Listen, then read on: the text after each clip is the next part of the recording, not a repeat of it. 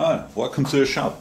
This time we have a new project. Some time ago I acquired this very nice little dividing head.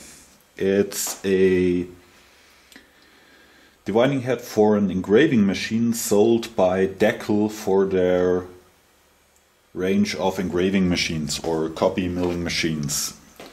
It's a light duty dividing head. It's mostly for engraving and very light milling operation.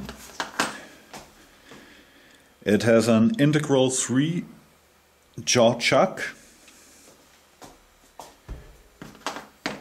It can be, if you loosen this nut, it can be tilted from laying down flat all the way up to 90 degrees. And in every position in between, and you can lock it. On this side, with this thimble, you rotate the spindle of the dividing head, and you can also disengage the worm gear inside here with this lever. On this side you can disengage the worm and you can free spin it and then just re-engage it.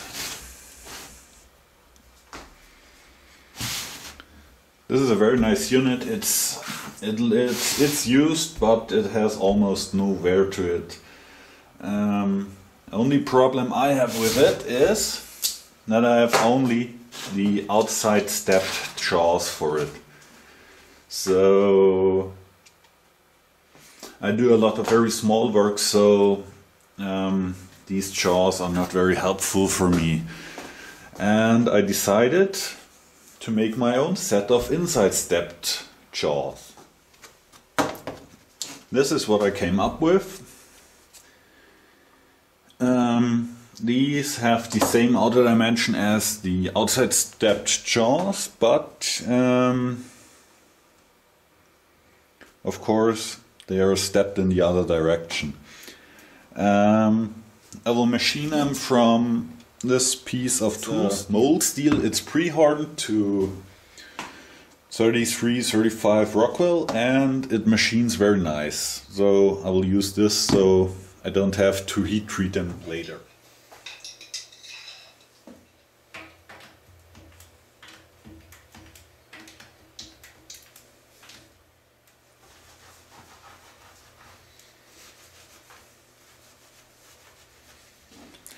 The raw material is just a sawn piece of steel and is not parallel.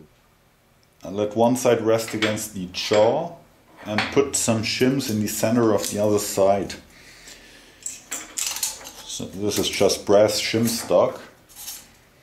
So when I clamp it, I get a 3-point contact. The part sits against the fixed jaw, and I have a push point on the movable jaw, and this way the part can't move on me. Just bend the shim stock a bit down. Clamp everything up. I've mounted my push type tool holder. That means the cutting edge of the tool bit is faced against the machine. I do this because it's a more rigid setup and the chips don't fly all over in the workshop. That means the tool tips this way, not like on a conventional clapper box in this way. It tips to the front.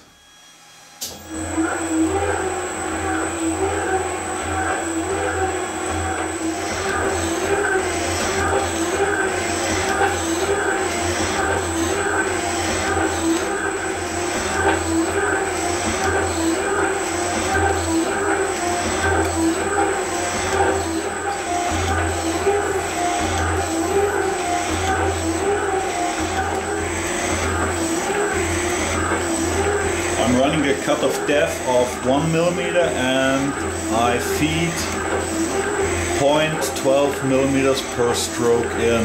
This is a pretty heavy cut for this light machine, but it handled it just fine.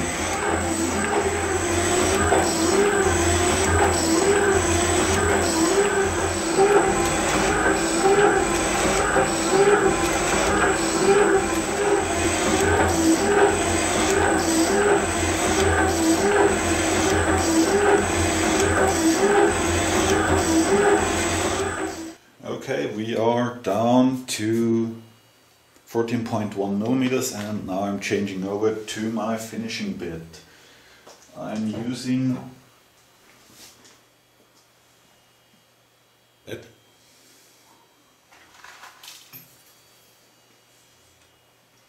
I'm using a tool bit with a big radius and a very steep lead angle, like a vertical shear bit on a lathe.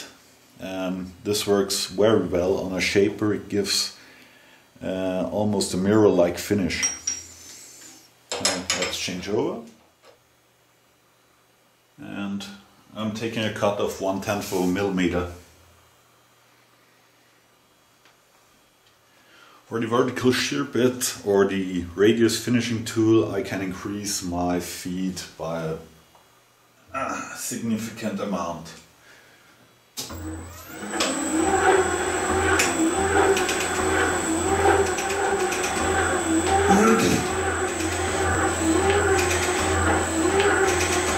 Okay, I'm done machining the outer dimensions on the shaper. I got it to thickness, so it fits the slot in the chuck pretty precise. Okay, what I'm going to do now is we are going to machine these two slots that will fit this area of the chuck. And we're doing this also on the shaper with a slotting tool. This looks like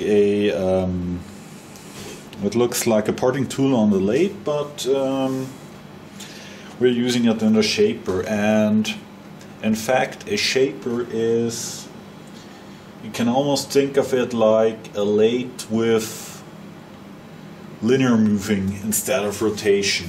So almost everything that works on the lathe works also on the shaper.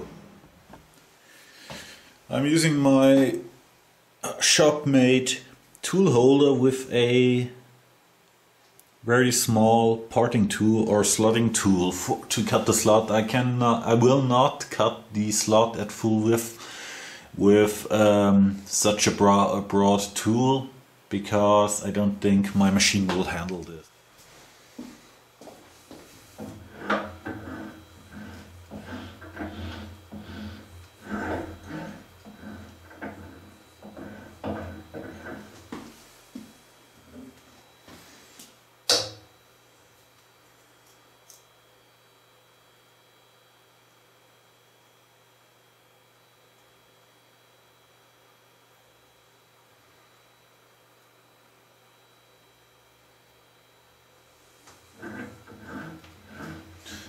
Here I'm checking if my part is leveled in the vise, so my slot gets a constant depth over the whole length. I'm just running the dial test indicator along, and it's almost running a shaper always when you have set up a cut. Hand crank the machine. Look if anything collides with anything. A crash on a shaper can be pretty bad for the machine and your workpiece or your tool or yourself, so be safe.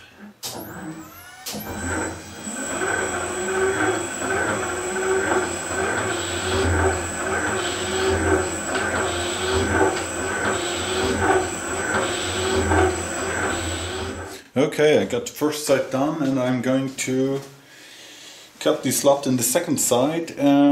This time I'm aiming the camera directly at the cutting or at the workpiece, so you can see the chip build. This tool I ground is very well cutting it It rolls a nice chip and it leaves a pretty good finish, and the forces involved are okay. It's not overstressing anything on the shaper as far as I can judge. So let's crank it through by hand and give it some.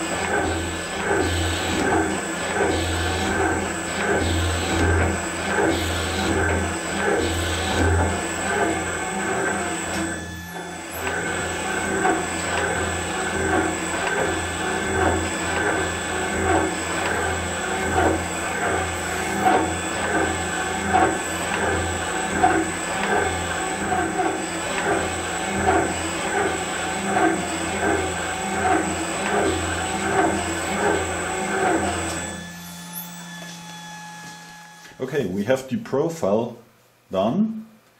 I machined the outer dimensions and the two slots, and I also relieved this portion. I made it a bit narrower so it doesn't interfere with the chuck body.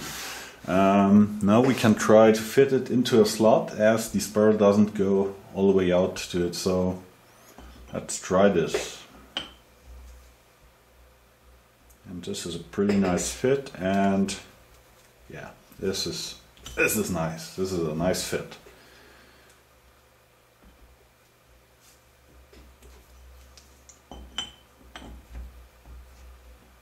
Yeah, this is a bit lighter.